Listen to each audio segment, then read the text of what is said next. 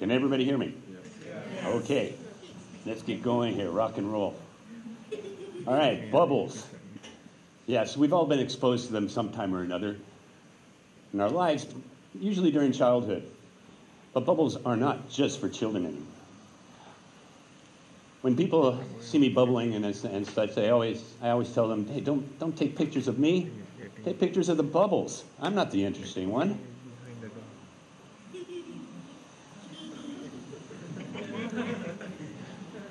What I'm going to discuss are lessons of the bubble, not just from me, but from others from around the world. Bubbles. Now, it's not a religion, but there are some followers and fans. It's a science, magic. Making and creating a bubble is the philosophy that goes with it. The science is in the bubble solution, or as we call it, bubble juice. Okay? And the art is in the making of the bubbles, as well as the devices that go into making the bubbles. There's all kinds of different devices and solutions depending on the purpose that you want to use the bubbles for. And of course there's magic. The magic. That's where the lessons come in. Okay, a brief history of the bubbles, right? Being a natural phenomenon of nature, have always been around. But the act of playing with bubbles didn't really exist much before there was soap. The Pear Soap Company in England was responsible for the 19th century popularization of both soap and bubbles. Other terms that include the word bubble. Yep, bubbles. You got the economic bubble, the property bubble. You got the thought bubbles. Then you got spit bubbles. Come on, we've all done them. Soap bubble. And then you got the spit bubbles, usually snot bubbles. Then we got IT bubbles. I have no idea what that is. Okay, the bubble is used in many parts and areas in our lives. It describes something that expands and is fragile. But before I introduce myself, I'd like to introduce some fellow bubbleologists from around the world. This is Andrew Suter, a.k.a. Dr. Froth, Bubbleologist. That's another new one. Okay, he started bubbling around age 16. He's been bubbling for a while. He's one of the veterans. He used to work with his father at his machine shop. And then he got more seriously into bubbling, worked at 2 science museums, 22 years of bubbling experience, master's degree in entrepreneurship and innovation. Digital nomad. I had a nice Skype talk with these two from Siberia. Igor and Elena. Okay? Igor is an electrician by trade, 32 years old. Elena, she is an artist and a teacher, 26 years old. This is Steve Langley. He's been a professional entertainer now for 20 years, performs as half of the Fettuccine Brothers. He also runs his own booking agency, Fettuccine Entertainment. He holds the world record for the longest bubble chain, featured in Ripley's Believe It or Not. Other accolades, has him as a certificate of achievement by Uncle Bubble Products. Excellence in the field of bubble art. Yes, it is an art. Natisha Sion. Okay? She's been bubbling since 2007. She kind of has more of a Victorian persona. She's traveled with her bubbles to Italy, Moscow. I can't pronounce the last one. Before bubbling, she was a clown, a puppeteer, and a mime. Carolina Jones. Okay, she is my bubble mentor. She lives in Singapore, or as otherwise known as CJ, or Bubble Girl. She's been bubbling for the last 8 years in Singapore, and is an interior designer by training and events planner by trade. Sam Heath, Sam the Bubble Man. He's been professionally bubbling now for a while. over 27 years, starting in 1989. Okay? He's holds degrees in English, world religion, entrepreneurial studies. Okay? The hand symbols that he is holding up is the international sign symbol for bubbles. It's not okay, it's bubbles. But bubbles are okay. Jim Little. He's a past friend of mine. My first influence in bubbleology. This picture was taken around 1985, Balboa Park, San Diego, California. He is using a David Stein wand known as the bubble thing and made his own solutions. He succumbed to cancer about 5 years ago. And myself, Sandy Snakenberg. I'm 55 years old. I'm a chef, a coach of functional conditioning, speed skating, dance. Now, add Bubbleologist to this list. I also work extensively with special needs kids in the areas of conditioning. I've been bubbling for about 3 years now. It actually helped me quit smoking. And now, been more seriously into it, been honored by receiving the title of Bubbleologist by my mentor, who I give gratitude today.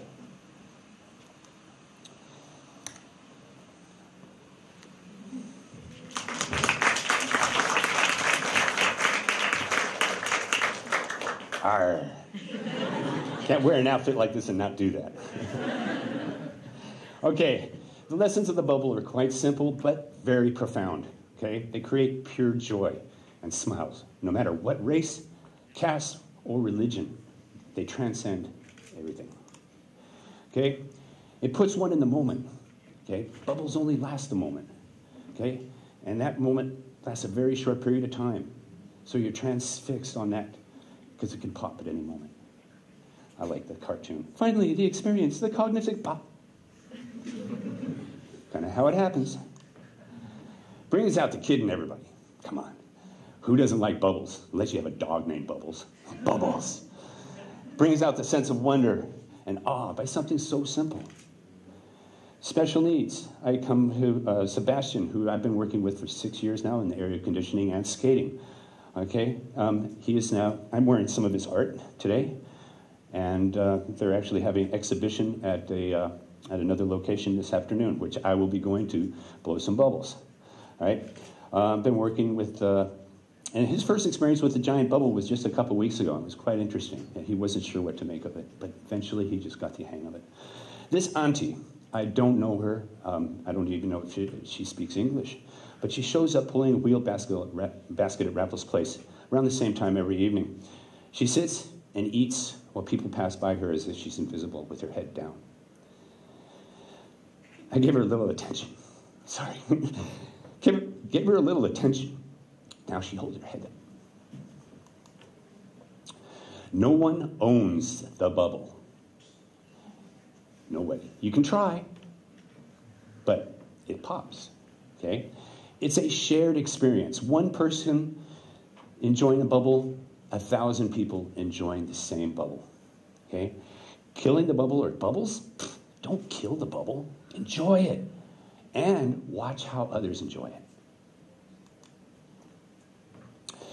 This picture of me, okay, was popular on Reddit some time ago. Okay, this is before I got yelled at. Some of you might know that. All right. Now, children and bubbles are easy. All right, they just react. Bubbles, and I hear it. I blow bubbles in my wake everywhere I go. Okay, it's a great way for your friends to find you, or for your enemies to avoid you. Bubbles. Okay, adults, on the other hand, are a bit different. Many of them with their heads stuck in their phones, and then a bubble floats by, and it's like, what? They're awoken. Okay? Now, at first, they enjoy the bubble, but then they're looking around for where it came from, looking for a kid. I could be holding the smoking gun, and they look right past me. Right? Is this normal? Normal is a setting on a washing machine. Okay? How can normal be quantified in the human experience? Average, maybe? Yeah, but who wants to be average? Okay, now to bring things to full circle, bubbleologists around the world, how we kind of think alike, all right? Andrew Suter, His take on bubbles: life, death, vanity. The universe is made of bubbles. Soap bubbles are just one type of bubble. Igor and Elena. Bubbles for us is the magic, power, and it has its own gravitation. This is the magic of infinite happiness. We love making bubbles. Kind of looks like they do. This is Reese, 7 years old. His mother, Sweezy, has been coming to my bubbling for about 90% of the time, regardless of where I go. They're probably my biggest fans. I made them both bubble wands on their birthdays. Now they do bubbling together with me sometimes. Reese takes great pride in his bubbles. You should see him yell at the kids, "Don't pop them!" It's a great family activity. They're here today.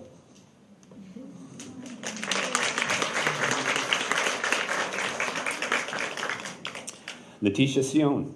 Bubbles are like puppets for me. It's my tool to express myself on stage. Sam the Bubble Man. It's got a ring to it. Okay? There are many ways for me to express, to answer this question. They're a celebration, a therapy, a way to break down barriers, the essence of childhood. Basically bringing yourself back in the moment again. It's his living for the past 16 years.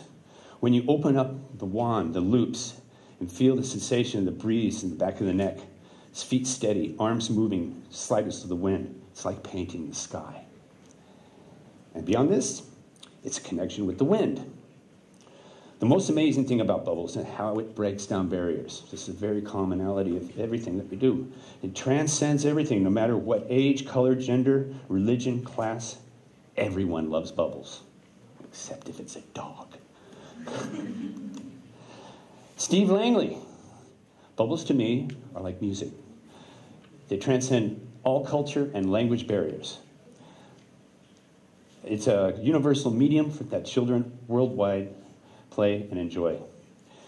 One of my favorite Da Vinci quotes is, "To develop complete mind, study the science of art and the art of science. Learn how to see, realizing everything is connected to everything else." Bubbles demonstrate perfectly. And this is what bubbles demonstrate perfectly. They are a perfect blend of math, science, art, and fun. It's all connected, and the bubbles teach us that this is the most enchanting and engaging way. Carolina Jones. Bubbles feed my soul. Bubbles help me find my zen. I love the eternal beauty of bubbles, and their organic, transient nature fascinates me. Their unpredictability, their fragility, makes them really fun medium to work with. And you never know what will occur and which direction they will take. What bubbles mean to me? Quite simple. And I do get emotional about it. Joy and connection.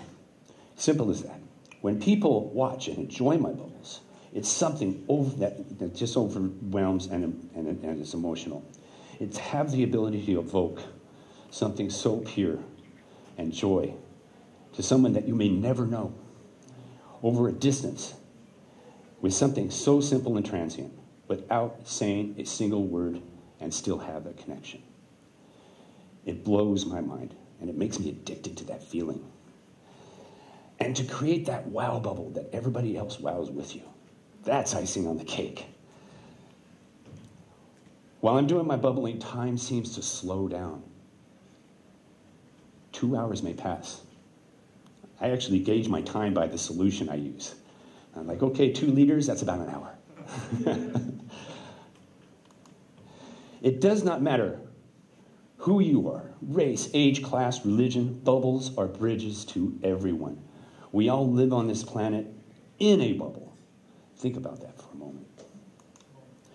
This is the Bubble Nebula. It is by far the largest bubble in existence that we've known so far. The stars inside illuminate the gases and the material, the dust. Okay? If anybody is interested in bubbles or bubbleology, there is a website you can go to called Soap Bubble Wiki. Okay? It is a great resource. Don't feed your dog bubbles, unless his name is Bubbles. Okay? Enjoy the rest of the performance.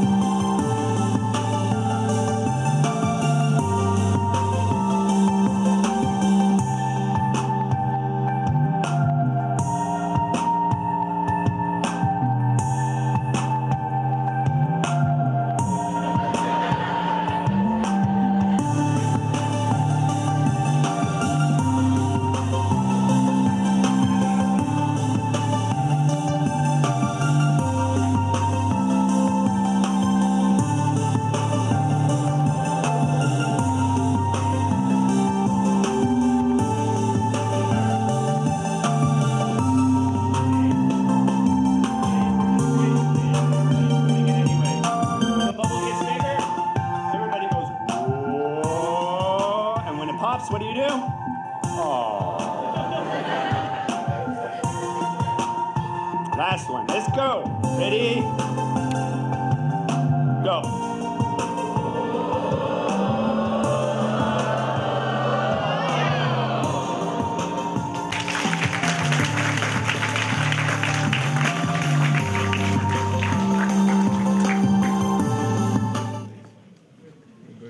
Thank you very much.